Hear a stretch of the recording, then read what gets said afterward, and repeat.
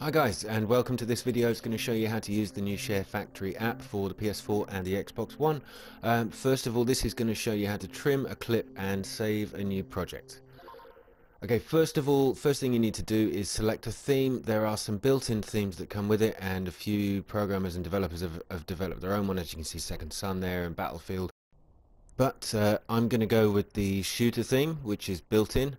Isn't one of the add-ons they've had so far. So the next thing you need to do is pick a clip. Now, to record a clip on the PlayStation 4, you just have to double tap the share button, and this actually starts the recording of your game clip. It will continue recording until you press the share button again, which is when you can actually save the video clip afterwards. So you'll notice the top three clips there, intro, title and outro, are already selected for you.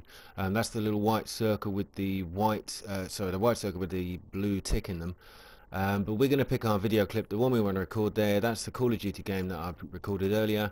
It wasn't particularly good, but anyway, you can play the video in these little thumbnail sizes if you press R2 while you've selected it. And you can go full screen if you want to have a look at it and maybe fast forward and have a look and see what the clip is. But right now we're going to select that. That's the one we're going to use before we move on to the next step. Okay, so you press the square button to start project on the PS4. I'm sure it's the same on the Xbox. And the first thing you need to do is rename the project. Now the screen pauses here a little because you can't actually see what I am typing in. That's a private thing. I am using Sharefactory to do this, and it's pretty good at keeping some of your content secure. So once that's done, you can select continue. That will take you to the next step. Right, this is your editing screen. And notice, have a look at the bottom there, all of those different buttons. The square button is to add stuff, the square button is to edit stuff, the circle button is to back out. R2 is quite nice, you can hold it down to play your video. The right stick shows you in slow-mo, depending on your sensitivity, how your video is going from the beginning to the end. You can keep moving the right stick back and forward as I'm doing here, just to show you the video in its entirety. But this video, okay, there's a whole chunk at the beginning that I don't really want you to have to sit through if you're going to watch this. Remember, we're trying to make videos that are entertaining. Why would anybody want to sit for a few seconds waiting for a loadout screen?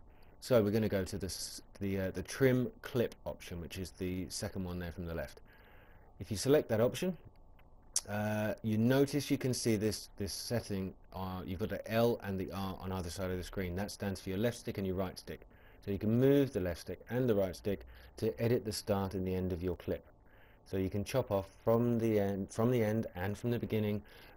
You can't in this particular section, but I will be showing you a video on how to do that. Take out sections from the middle or a couple of sections and trim them together. So this is just to simply show you how to edit a very small segment. This is the most interesting bit. Okay, I've started the game, I had a few kills, and that's all I wanted to show you. So I've just cut a few seconds off the beginning and a load of minutes off the end, obviously, just so you get a couple of minutes worth of the video. Okay, so I showed you there just how to edit the start section. Now I'm trying to look to find out where I want this video to end. So bear with me, guys. This is just me trying to fast forward through the clip to find out where I got where I got killed, basically, to find out the minute where I wanted to actually end this clip. So okay, right about here, die. It's embarrassing, so you want to get rid of that bit. Right. Next thing you need to do is go back to the trim clip section, and this time you're going to move your right stick to pull in all that video off the end and trim it right back down to the part where you want to end the video clip. Move it around. You can move it around slowly. You can get a fine trim end using R1, R2 just to get exactly the moment that you want this clip to end. And as you can see, you click save. And now fast forwarding through this video, you can see I've shortened that, was it 10-11 minute video all the way down to just 2 or 3 minutes. Obviously you can refine this as much as you like. Okay, so now I've got this video as I want it. I'm going to save the project in a moment. We are going to come back, guys. I'll do another video about the effects, the transitions, how to make multiple clips splice together.